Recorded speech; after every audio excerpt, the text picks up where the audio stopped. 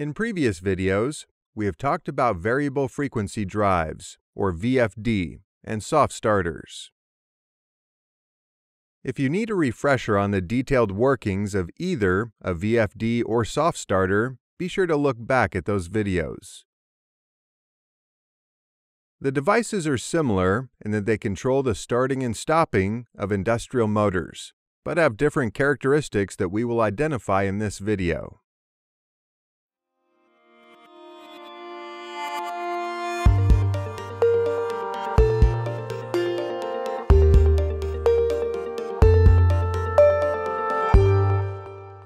Before we get started on today's video, if you love our videos, be sure to click the like button below. Then make sure to click subscribe and the little bell to receive notifications of new RealPars videos. This way, you never miss another one. A soft starter is generally used in applications where there is a large inrush of current that could damage a motor, while a VFD controls and can vary the speed of a motor. In this video, we will look at the internal workings of the devices, how to determine which device you might want, and look at some applications to better understand these differences.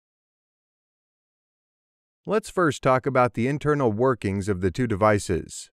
A typical three-phase soft starter uses 6 thyristors or silicone-controlled rectifiers, oriented in an anti-parallel configuration to start the electric motors smoothly.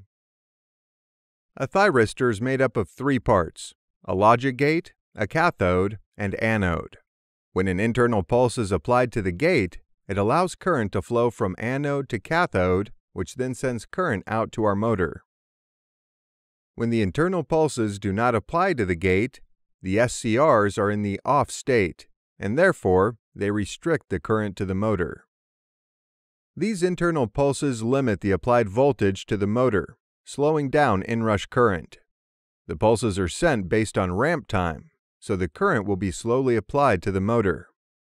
The motor, attached to the soft starter, will start up at a nice smooth current and top out at the preset maximum speed. The motor will stay at that speed until we stop the motor, where the soft starter will ramp down the motor in a very similar way as the ramp up. VFDs have 3 main components: a rectifier, a filter, and an inverter.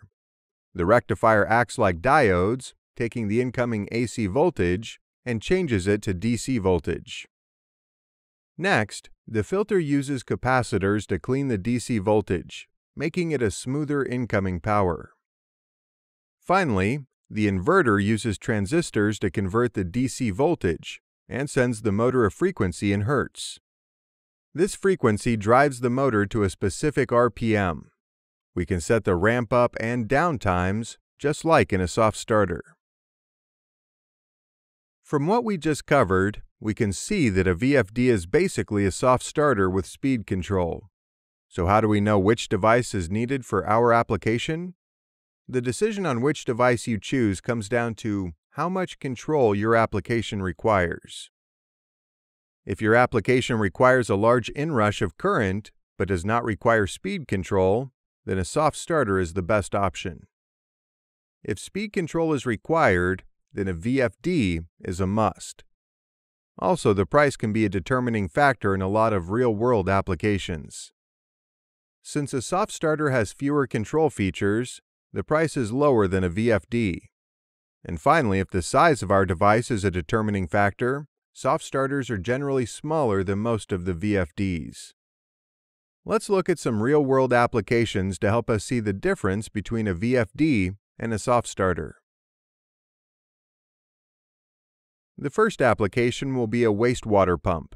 A water treatment plant typically has a constant flow of water coming into the plant. Let's assume the demand for water exiting the plant is constant with the supply entering the plant. Which device would be the best option? That's right, a soft starter would be a great choice, because in this application, when starting the water pump, there would be a large inrush of current on our motor that our soft starter could handle and gradually ramp up the pump. Since the demand for water exiting the plant is the same as supply into the plant, the speed of our pump would not vary. However, If the demand for water exiting the plant raises or lowers, we would want to vary our speed, making a VFD a better choice for the application. The next application we will look at is a cooling fan. In this scenario, a cooling fan will turn on when the plant air temperature hits a high temperature set point. Once the set point is reached, the cooling fan will slow down to maintain the air temperature unless it drops below a low temperature set point, where it will shut off. However, if the temperature continues to rise and pass the high temperature set point, the fan will need to move faster. Which device would work best in this situation? That's right, a VFD would be better than a soft starter, because the speed of the fan will need to vary. If our scenario was only turning the fan on or off based on temperature and not changing the speed, then a soft starter would be a better option. In closing, a VFD and a soft starter can do similar functions when it comes to ramp up or down a motor.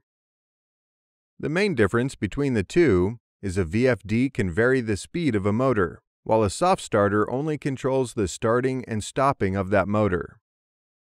When faced with an application, price and size are in the favor of a soft starter. A VFD is the better choice if speed control is required. The good news is that if an existing application has a soft starter in place and speed control is later determined to be a requirement, a VFD can easily replace a soft starter. The opposite is true as well. A soft starter can replace a VFD. Want to learn PLC programming in an easy-to-understand format and take your career to the next level? Head on over to realpars.com.